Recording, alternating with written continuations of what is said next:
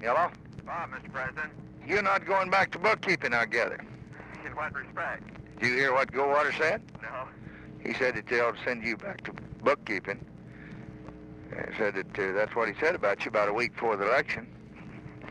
And I asked Lady Bird's manager here this morning what he said. He was quoting it directly when I was bragging on you. And he says that you tell the secretary when you talk to him that, by God, Goldwater don't need a bookkeeper. he hadn't got enough to count. Well, that son of a gun. I haven't enjoyed anything more in my adult life. Well, that's a great tribute to you. Great tribute to you. Every to you and Lady Bird. No. Every place we talked, every time we brought up the question, why we were glad to meet him on that ground, and we did, and so it ought to make you and your little daughters feel mighty good, and you don't know how good it makes me feel. Well, you're nice to say that, but it was a tremendous accomplishment, Mr. President. I think the newspaper reports and the columnist reports that it's the greatest political achievement of this century. Well, it was. If it was, it's on account of men like you, because it was the record that you made and what you're doing. And I may want you to come down. I don't want you to wear yourself out, but if I'm going to stay down here 4 or 5 more days, I'm going to want you to come down and some of the time there, I'll come on back up there, one of the two. No, I think that we all agree here. I say all, I mean Dean Rusk and Mac and I, who've talked about it several different times, all hope and pray you'll stay down there and get some rest for a change. And it's very easy for me to come down, Mr. President, no problem at all. Well, I'll be in touch with you probably tomorrow. Tell Marge hello, and Nellie and John were out yesterday, and they were... A picture of all of you at the front page of the Times. It was magnificent. I was so pleased I came out to see you. The way you train him, it's vulgar, the way you turn him out of that Defense Department. He damned if he didn't, he beat his man over 1 million votes. I saw it. I thought it was magnificent. But you pulled Yarborough through. Yeah, and I'm glad. John wasn't glad about that, but Yarborough votes a ticket with us, and... sure, you need him in the Senate. That's right, and John doesn't have to be there. And he would have been a very conservatively oriented voter in the Senate. We'll do a lot better with Yarborough and Bobby and the boy Montoya than we did with Meacham and with Bush and with Keating. Sure.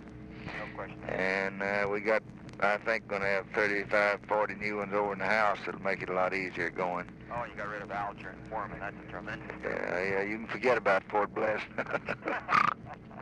But I want to tell you about your old boy in Orlando. Nixon carried Florida 3-1.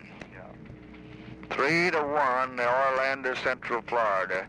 This time we lost it 50.1. We got 49.9.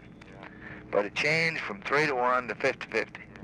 And he just took them on in that paper every day in the Birchites, and it's just a haven of them. It's just, it's worse than Dallas. Of course, John went up there and spent some time with those businessmen in Dallas, got them to see the light. We've got to do that. I want you to get searching now for some good talent for us, because we've got to bring some good men in. There are a lot of them that want to go home in these other departments, and I want you to be my #1 man to help me find some folks. Well, I talked to Bill about it yesterday, and he was going to give me a list of the openings you were particularly interested in filling, and I'll give it some thought. We got undersecretaries and assistant secretaries all over the lot that could be developed into secretaries, and you got to get some of them of the type that you had with Gilpatrick or Vance that could step into other things if they were called upon, and that we've got them in agriculture, and we've got them in interior, and we've got them in commerce. I want to clean out some of them too, and so we got a lot to do, and you just get ready to do it, my young man. We'll get to work on it. Bill said he'd send me the list. What about Vietnam? Mac and Dean and I spent about an hour and a half on it today, and it's just a worrisome problem. None of us have a pat answer that we're ready to give you yet. I think we will be ready to talk about it early next week. I don't think there's any strong incentive for trying to go in and clobber China at the moment, other than in a strictly military organization, and I'm sure we can sit on top of that. I do think there's a general feeling that the current course is leading to some kind of a form of accommodation with the Chinese, probably through a popular front government initially, and that this is not good. and that there may be something in between the current course and this Clobber China school that will help us strengthen our position there. And this is what Dean and McNamara are trying to work out. We'll work on this weekend. Okay, Bob. Give my love to Marge. I shall, and same to Lady Bird, my friend. Bye. Thank you.